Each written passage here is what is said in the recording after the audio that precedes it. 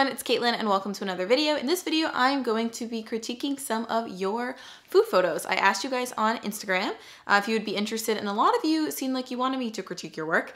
So I did a little poll on there. A few of you guys submitted your photos. Unfortunately, I'm not going to get to them all today, but if you like this video, definitely give it a thumbs up and leave a comment down below letting me know you liked it and I can film more in the future. So from those photos, I picked 20 different photos from you guys that I am going to critique. And yeah, I want to keep this intro pretty short and sweet because I feel like the video itself is going to be long. But before I get into the actual photos, I do want to give a brief disclaimer. Obviously, I am a self-taught photographer. I do know a decent amount of things about photography and have a certain style, but that being said, everyone has their own style of food photography, and at the end of the day, if you're happy with your photo, there really is no wrong way to take a photo. So I'm just going to be giving my personal opinion on these photos. Some of them are amazing, and I'm just going to be super nitpicky in order to give some constructive criticism at all. Other ones are a little bit more easy to critique, but that doesn't mean they're bad. It just means that we're going to be revisiting some basic foundational principles of photography and helping you improve your photos. So if you guys are interested in improving your own food photography, stay tuned because you can easily apply these to your own photos as well. Also, I posted a YouTube video on some basic photography principles a while ago describing light, the way you arrange things in a scene using the rule of thirds and stuff like that. So if all that sounds totally foreign to you, I'm going to link it here so you can go ahead and check it out. But when I critique these photos, I'm going to assume that you have some basic knowledge of photography and composition to start with. So I have my computer right here with all the photos on it, but I will also put them on the screen for you guys to follow along with, and let's get straight into it. Honestly, we're starting out pretty strong here. This is a really, really good photo.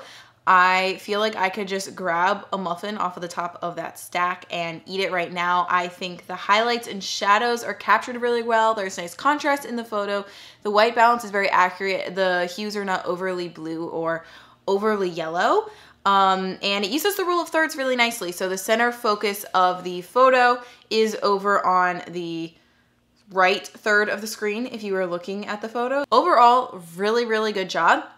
The only thing, again, I'm being super nitpicky here, but if you look closely, you can see that the lemon, I'm assuming these are lemon poppy seed muffins, the lemon looks a little dry, the one that you use for garnish.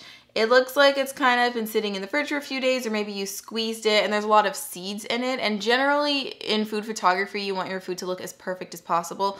So if I were shooting these muffins, I probably would have replaced it with a fresh lemon and if possible, remove the seeds. Up next, we have some sort of a burrito bowl here.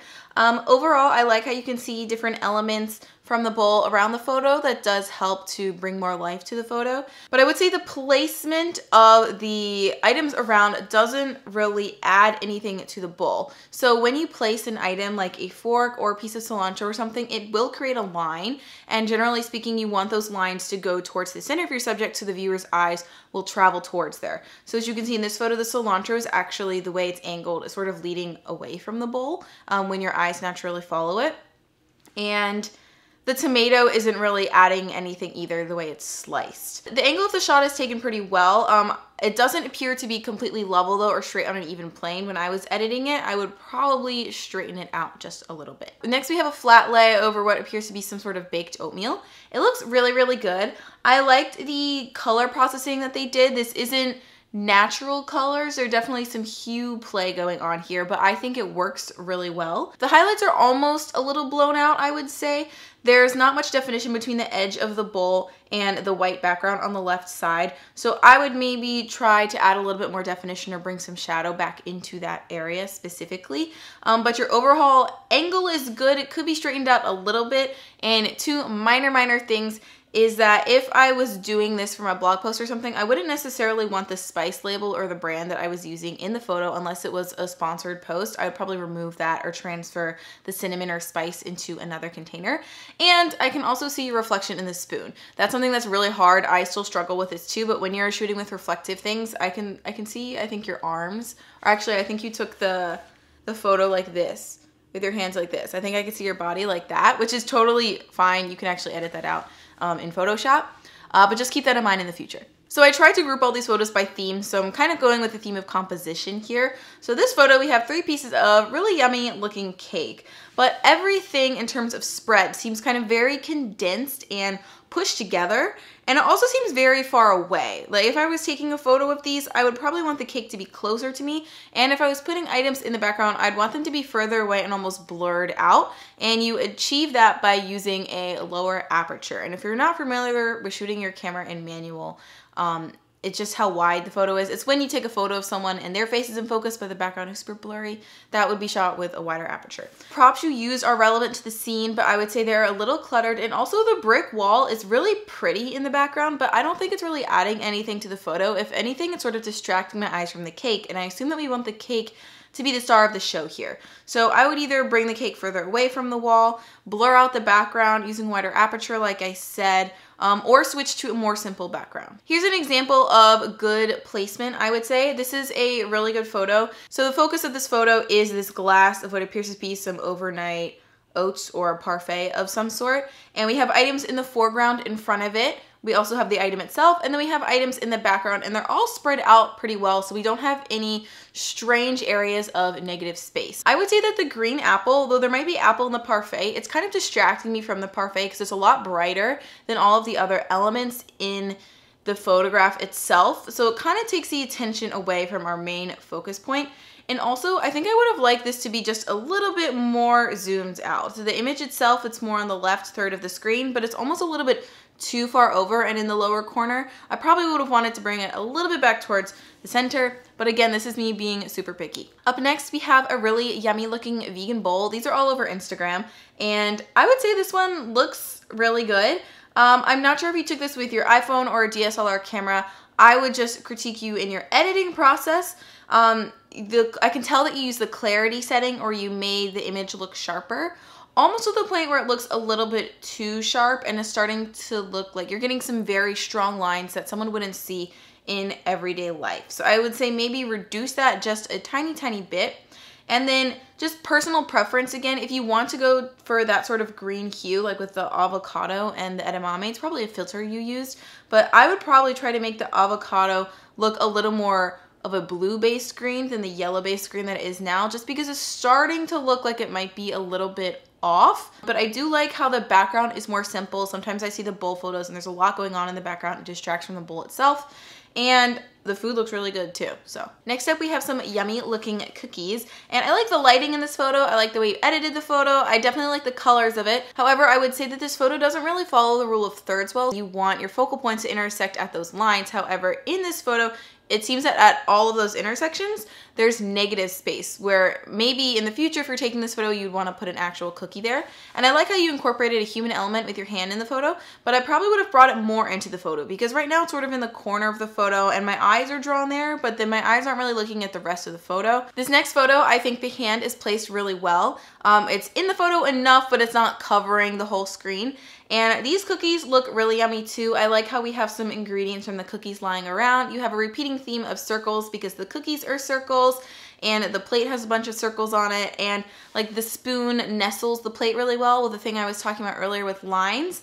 Your eyes are drawn to the center of the cookies. The one thing I would say is that everything is in focus in this photo, which is totally a photo style that is okay. But if I really wanted to draw attention to the cookies, I would probably shoot with a wider aperture. So maybe just the hand holding the cookie was in focus and everything else was slightly in the background. That would draw more focus to one specific area of the photo because right now everything is in focus and my eyes are kind of looking at the photo in total instead of one specific area. This is a fantastic photo. I wanted to include this photo because it is absolutely gorgeous. It has a lot of the elements I was talking about earlier. We have some foreground elements going on. We have some background. There's a nice blur. Your focus goes straight to the hand, pouring the milk into the granola, the blueberries. It looks super delicious. The blueberries have a nice glisten to them. They look nice and fresh. I like the color and styling you did. This is a darker, more moody photo, but I like the use of shadows and highlights. And also, if you look at the two spoons in this photo, what I was saying earlier, when you do lines, you want your lines to sort of lead to the subject, but if you're doing multiple lines, you also want to create them at 90-degree angles. It just looks visually more appealing. And as you can see, if you brought those two spoons together in the photo like this, it would create a 90-degree angle. Being incredibly nitpicky here, there's a tiny, tiny bit of almond milk or whatever non-dairy milk on your glass by the hand, there's like a tiny little white spot. It is so small. It really doesn't matter, but that is something that you could easily edit out in Lightroom or Photoshop. And I think if the person who took this photo probably used that to edit this photo to begin with, like honestly, this photo would be perfect. Here's another example of a hand shot in the photo. I really like this photo. Only the top of the mug is in focus and the rest has a soft blur, so your eyes are drawn straight there. I really like the white balance and the colors. I think the blue adds a nice pop of color without distracting from the main subject. I also like the human element of the hand, but generally when we take a photo, you would want to take the photo from the perspective as if the viewer was looking straight down on it and they could grab it. So that being said, I think the left hand grabbing the mug is kind of an awkward placement because I'll flip the photo. Because if the viewer was actually looking at the photo, they'd be grabbing the mug like this, if that makes sense. So because the handle's on the right, I probably would have grabbed it on my right hand because that way my fingers would also curl more naturally around the mug. That one finger extending straight. It doesn't look awkward, but it doesn't look completely natural either. Okay, next up we're going to talk about lighting some. So this is a really nice photo. It's more of a minimalistic style, which I don't mind. I think the bowls look really yummy. They are nicely arranged. I like the filter that was used on this photo. There's definitely some color play going on, and I like the symmetry of the bowls. I would just say overall, the photo is a little bit underexposed. The shadows are a little bit too dark. If you raise the exposure a little, you'd probably get more detail in the cherries and they would look even more delicious. And I really think you can make the almonds pop if you just raise the exposure a tiny bit more. Here's another photo of some yummy looking pancakes. I would say that this is a great start. Obviously, you put a lot of effort into your food, but your lighting is a little odd, and it kind of looks like you shot this in your kitchen hallway. So we have these two like lines in the background of the photo. If you have the opportunity, I would go straight up to your window and shoot against like a completely plain surface. It would make your food stand out a lot more.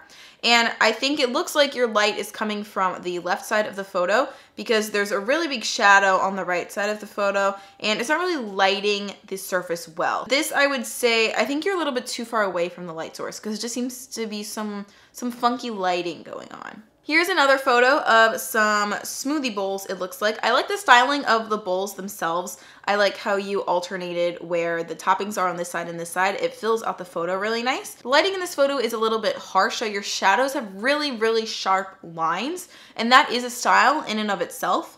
But generally with food photos, people tend to shy away from that, but again, that's a style thing. If you like it, keep doing it. I would say your highlights might be a little bit overexposed. The white bowl seems to kind of lose some detail there because there's a lot of light going on, and your background is a little busy. I like the leaves, and I think it complements the colors of the bowls well. However, there's a lot going on, and my eyes kind of go straight to the leaves instead of the smoothie bowls themselves. And then being nitpicky, you did put a leaf in the bowl. There's nothing wrong with that, but I think most people wouldn't be putting leaves in their smoothie bowls. We have another yummy looking Buddha bowl here. Overall, I think the photo looks a tiny bit cramped. I maybe would have shifted that tray of the falafel a little bit further away and like the lettuce. And I personally don't really like when things overlap, like your bowl of roasted veggies overlapping in the bottom left corner. It's not really my personal style. I know some people do it. It's just what you find visually appealing. But your light in this photo, I can tell it's coming from the upper right corner, which is a good start, but it looks really harsh. Your shadows are very dark, and your highlights are actually blown out. So if you look at some parts of the lettuce on the right side, it's just like a white glow, and we're losing all the detail there.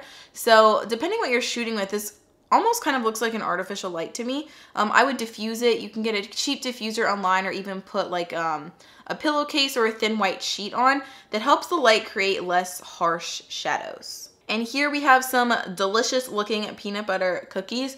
This is, again, a really good photo. Compositionally, I think it's very strong. There isn't a skew or anything. There's no distortion from the lens. Your angles look very straight and right. Nothing is overexposed either. I would say maybe it's a tiny bit underexposed. And then being nitpicky, this is a personal style. Your shadows are a little bit harsh. I think they might be able to be diffused a little bit better, like the shadows around your cookies. That's totally personal preference. I just like my food photos to be lighter.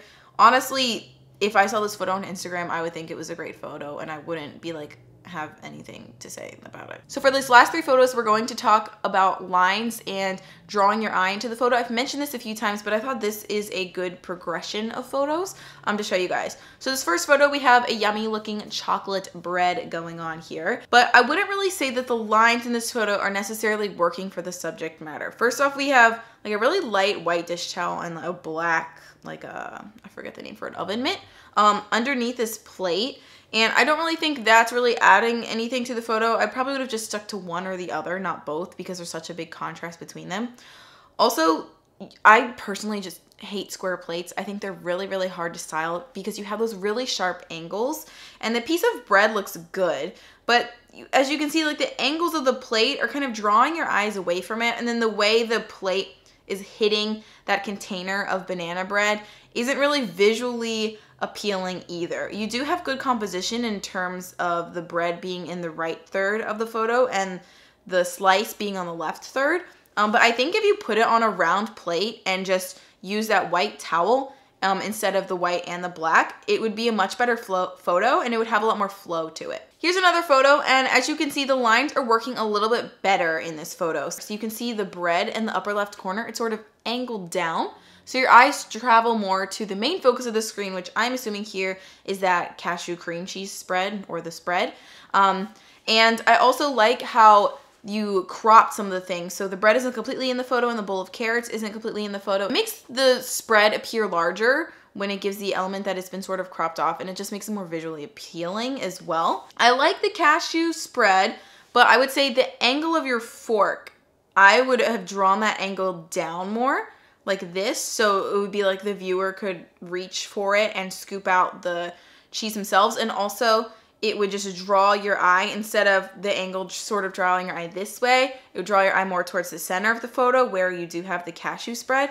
And I probably would have put it in a bigger bowl, or maybe use a smaller cutting board for the bread, because the bread is taking up the most visual weight in this photo, but I'm pretty sure the focus is on the spread. We have one more photo for this critique, and this I think is really, really beautiful photo. I think it combines everything that I have been talking about. We have some delicious looking vegan pasta going on, and we have 3 bowls. It's good to use odd numbers in photos. It just is more visually appealing in design in general. And the lines in this photo are really, really great. So if you look at the 3 forks, they're all directing your eyes towards the center of the photo. The photo is also compositionally really strong because you have 2 pasta bowls on each of the third lines. And even the other props, like the glasses, are symmetrical. There's one up here and one down here. You have your cheese grater, which is also pointing directly towards the center. The pasta looks great. The ingredients look nice and fresh. I can tell a lot of effort went into the styling of this, and I like how the artist included layers of paper. It just adds more depth and dimension to the circles. The only thing I would say about this photo is it's a tiny bit underexposed. I think you could raise your highlights just a little bit more, and it would add some more like just life into the photo, because right now I do think we're losing a little bit of detail on the pasta and the highlights of it, just because the photo is a tiny bit dark. But I like the dark and moody aspect. I just think the highlights in general could be lifted just a tiny touch. All right, guys, so that is going to be all for my photo critiques this time. I think overall the main focuses, I would say, is for composition, make sure your photo is flat, or it's either coming straight down or coming from a 45-degree angle. Make sure your lines are actually working for your photo and drawing your viewer's eyes to the subject material. And make sure your photo is properly exposed. You don't want any highlights too blown out. You don't want your shadows to be too dark, but you do want to have some contrast between the highlights and the shadows. So yeah, I hope you guys appreciated this video. I had a good time. You guys are all really talented, and now I'm really hungry and want to go eat a snack because all those food photos looked really yummy. And yes, okay, that is it. Have a great day. Thanks for watching, and I will see you in the next video. Bye!